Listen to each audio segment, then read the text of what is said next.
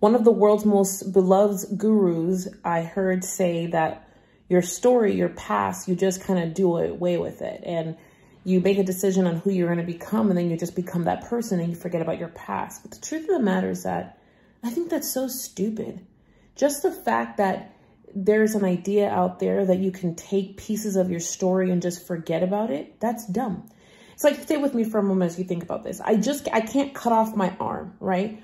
I can't cut off my leg. I can't just cut off that limb and then I forget about it. Your story is like a limb. It's like a part of you. And if you try to cut it off and just get rid of it and you move forward from this point on, yes, you create a new narrative, but the weight, the pain, the trauma, the thoughts, the ideas, the identity, all of these things that come with the actual things that happen to us, they're in our fibers. They're inside of you. Like, you're not just going to get rid of it. It's not just going to go away. I hate that idea of when I hear some of my peers teach this concept that I think is just ridiculous around let's forget our story. Let's forget our past. Don't forget your past. Don't let it cripple you. Don't let it derail you. But when it cripples you and it derails you, it's because you haven't owned it. Once you own your story, the good, the bad, and the ugly, it's not that it becomes easier to bear. It's just, it's part of you. You marry who you want to be with who you are. And you allow them to come up with a beautiful blend of teaching, becoming the expert, and standing front and center in your life and everything you want. So I just want to say this 3 things. So number 1, anybody who tells you that you need to forget your past and do away with it, they have no clue how to truly get to the next level here. They may know how to make a little bit of dollars, but they don't know how to make cash, and they definitely don't understand this type of wealth. Number 2, any guru who says, oh, no, don't tell that part, leave that part out.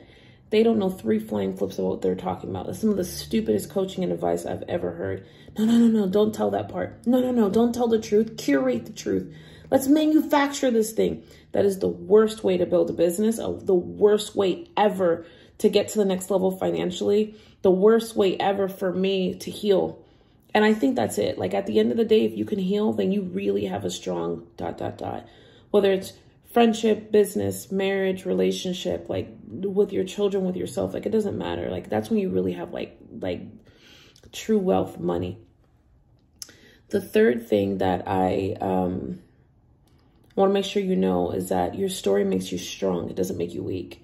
Your vulnerability makes you strong. It doesn't make you weak. Your vulnerability makes you clear. It doesn't make you weak. And clarity is like the number 1 most delicious thing that you could possibly ever have in the market.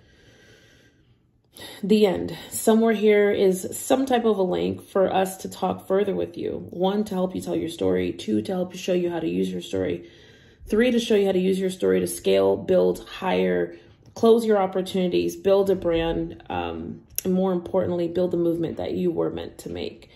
And there's no one better in the market to help you do that. The end.